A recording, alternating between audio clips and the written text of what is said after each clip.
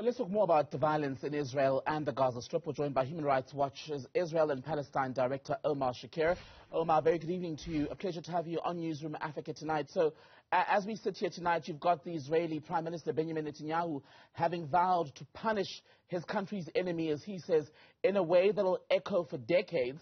Hamas is saying it will execute an Israeli hostage for every Palestinian strike that comes without warning. How concerned are you about what's going to unfold in the coming hours and the coming days? I could not be more concerned. I mean, these are calls to commit odious war crimes. These are statements laced with intent to commit grave crimes. I mean, let's talk about both sides of this. I think when it comes to Hamas, it's very clear that deliberately targeting civilians, holding hostages are war crimes. I mean, international law is quite clear on these points. Nothing can justify those kinds of violations. Executing hostages would be another flagrant violation of international law. In terms of the Israeli side, we're already seeing Gaza undergoing severe bombardment, residential buildings that are being knocked to the ground, entire families being wiped off. Human Rights Watch has documented unlawful airstrikes over years, over decades, including deliberate targeting of civilians and civilian infrastructure. The Israeli government is cutting electricity, food, fuel. It's threatening to attack humanitarian convoys. These are clear war crimes. These are, attacks on the civilian population. It's collective punishment. We're really seeing abuses and violations on an unprecedented scale. Of course, Gaza has been under closure before. We've seen unlawful attacks, but we're seeing threats on a scale that just simply haven't been seen in years, if not longer. And it's horrifying, and it's urgent that the world, including countries like South Africa and throughout the African continent, are quite clear on what's needed. We need to understand the larger picture here. Palestinians live a reality of apartheid. They've been living in Gaza under a 16-year closure policy. There have been unlawful attacks by Palestinian armed groups, by Israeli authorities for decades. There needs to be an end to this impunity. We need to call a spade, identifying the reality of apartheid, and take steps to end complicity in these crimes. Will there be any real chance, though, of such steps being taken? Because one of the things that the Palestinians have been saying is that in the condemnation of the actions by Hamas, even by Palestinians who themselves have said that Hamas as an armed group does not speak or represent all of them, there has been, they say, especially in the West, an attempt to basically ignore the context of this violence, because what happened on Saturday morning and what we are now seeing in the Gaza Strip, and we're hearing now also spreading into the border between Israel and Lebanon, has a historic context. Has that been lost? I think it's been lost. And look, acknowledging that context does not justify the unspeakable crimes and atrocities committed by Palestinian armed groups. Those have no justification. But the bloodshed did not begin on October 7th.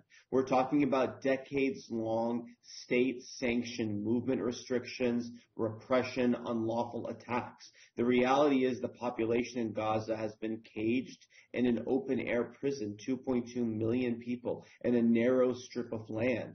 In 2023, ignored from the context in many of the discussions, we've seen more Palestinians killed in the West Bank by Israeli forces than in any year since the UN began systematically tracking fatalities. There are currently more Palestinians being held in administrative detention, which is detention without trial or charge, than in more than 30 years. So clearly there is a larger picture, and we're here precisely because for too long the international community failed to, center human rights. It hid behind the myth of a peace process, which there hasn't been one for more than a decade, and that's been a fig leaf for the ugly reality. Now, yes, some of these asks are not things that are going to happen tomorrow, but what's immediately needed is quite clear. Humanitarian aid must be allowed in. There must be pressure to allow, Israel to allow in food, electricity. There must must be a call for all parties to adhere to international law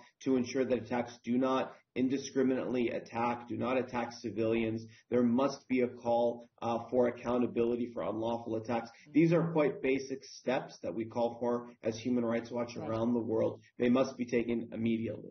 History does not suggest, though, that there'll be any real kind of accountability, does it, Omar? But also, when you look at the pictures that we're seeing, especially in the last 24 hours or so, parents in the Gaza Strip carrying the lifeless bodies of their children. Israeli media today at a site reporting where they say that bodies of people, including children, were found, some of them beheaded, yet the people responsible for previous atrocities in this region, especially at the leadership of organizations such as Hamas, or even those who ordered airstrikes by the IDF in Israel, have not faced any sort of prosecution, really.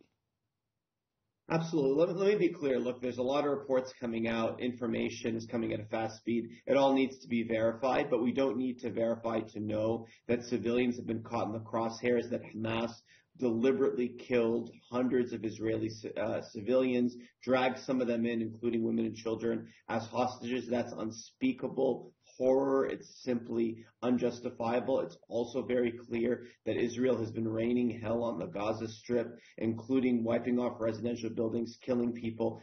There needs to be accountability. As you noted, we're here because of decades of endemic impunity. But unlike other parts of the world, we have a situation here where the International Criminal Court does have a formal investigation into serious crimes committed in Palestine.